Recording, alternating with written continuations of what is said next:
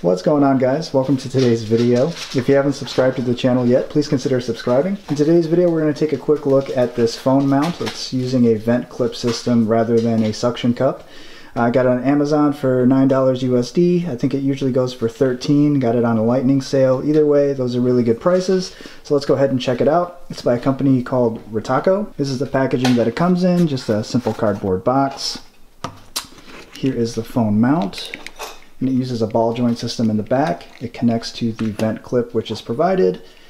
It is a clamping system, so you push on here, opens it up. In between the clamp is like a rubber material, so that way it won't slide around everywhere when you have it mounted to a vent. And it also comes with this mounting pillar for your dashboard. It uses 3M tape. You could also affix it to your windshield or side window, whatever you want to do. So that's cool.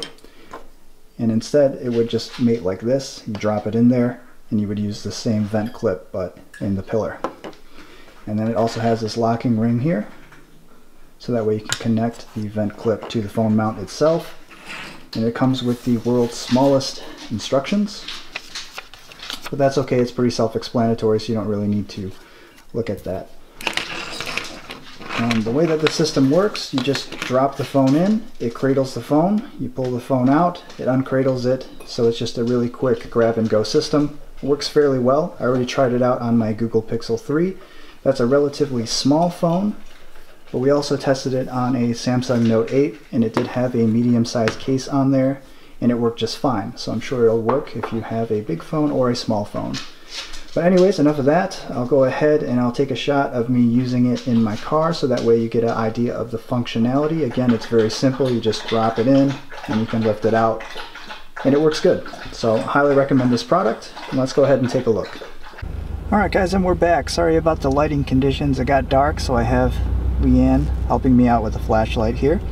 But this is the vent mount installed, and then this is how it functions. So you can see it's already in the cradle position, ready to go.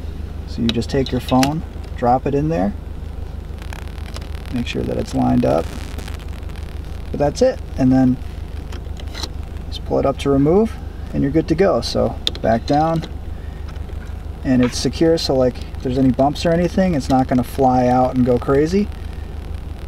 And then when you're done, just lift it out and you're good to go. Simple as that. But alright guys, I hope you enjoyed this video and I hope you found it helpful, and I'll catch you on the next one.